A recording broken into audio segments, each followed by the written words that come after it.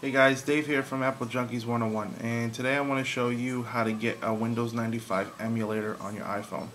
Okay, now, first things first, this Windows emulator is a bit of it's just a novelty. It's nothing productive. It's nothing really, it's just to have a Windows 95 on your iPhone. It's pretty cool. I think the people who would benefit from this would be the iPhone 3GS users because it's a little faster as far as booting up, because the emulator takes approximately 10 to 15 minutes to actually boot up. Once it boots up, it works pretty well. So I mean, if you're in for to how to do it, I'll show you guys. All right. So first things first. Basically, what you want to do is you want to go to this link here. It's a file. It's a rapid share link. All right, and this will be the link right here. Okay, and then just download the .deb file. Now the .deb file, once you're done downloading it here, you can put it on your desktop.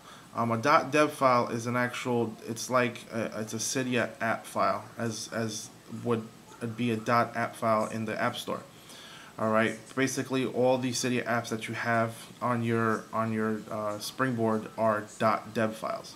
All right, so once you download that, I'm assuming that you have Open SSH on your iPhone. If you don't, you can get that. No certain special repos required. And also, if you have a Mac, you want to use the, in my opinion, I use CyberDuck.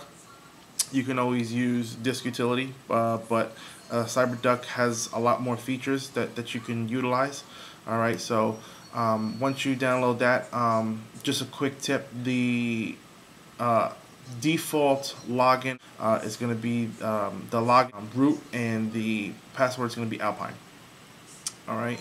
So once you do that, basically what you want to do is you want to go into this Dropbox here. All right, and normally it would be in your like when you first open it up, it'll be in your root var. All right, so just go here to the slash. The slash is meaning it's root. Okay, and then what you want to do is you want to go here to the temp file. Okay, and then basically what you want to do is you just want to drag and drop it into the temp file. All right, and I have it right here, as you can see. All right, so then what you want to do is you want to go up to your Dropbox here, or I'm not sure what it is on the Windows, but you want to send the command. All right, and basically what you're going to do is you're going to type in dpkg, okay, space dash I space bochs.deb. Okay, and then this is what this is going to do is it's going to depackage it into the into your temp folder. Okay, and once it does that, it should come up a bunch of stuff. All right, it's giving me an error because I already put it in there. All right, so now that you're done with that, you can just close this out, and what you want to do is you want to, if you have SB settings, you can just hit the respring right here. Alright, just respring it, and once you respring,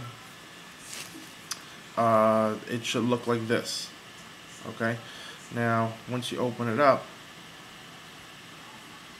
you're gonna have, actually this one is the updated one. This has the Windows 3.1 and Windows 95. Alright, so you can choose Windows 95, and let me just, what is it here?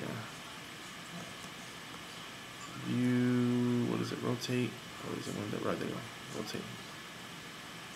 Okay. And as you can see here, it'll start booting up. Let's see how long it takes.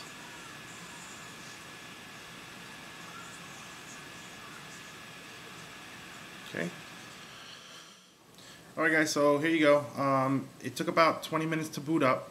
Like I said, the 3G takes about 15 minutes to boot up. It took me about 20 minutes. My friend that has a 3GS, he got his booted up in 5 minutes or so, which I mean pretty much makes sense.